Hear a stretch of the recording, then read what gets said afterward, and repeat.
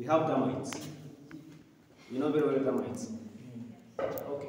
Termites, even in this campus compound, we have termites, we have ants.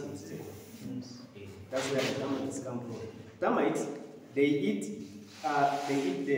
come through the root side and they affect the plant at the root zones.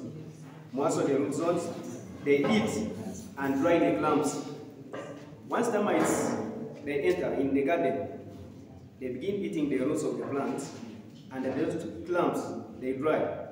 And once they dry, water intake, it reduces the amount of water intake. At the end, the crops they die. We can kill those pests by drenching. Drenching, what is drenching? Drenching, we don't spray using the spraying pump. We can put water in a watering can. It's a watering can, even a jerry can, it can work.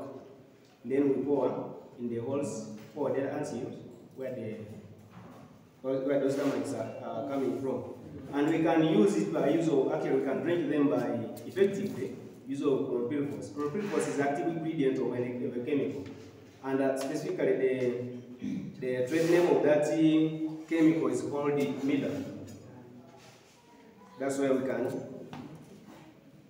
you can use to kill those pests.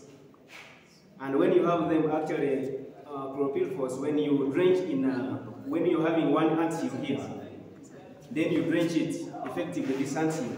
It kills 50 meters apart, meaning another ant hill that is down there, closer 50 meters, it dies. It is too concentrated compared to another chemicals that you can use. Actually, that one is most effective according to research, but we have another one that we can use. There are various, you can use dimethyl, but dimethyl is less effective. We have mealybugs. Mealybugs, do you know mealybugs? Those actually they are covered in white cells. When you see they look as if something covered like cloud and so on. You have seen those pests. They are white in color. The scales are white. Those mealybugs, they are piercing insects.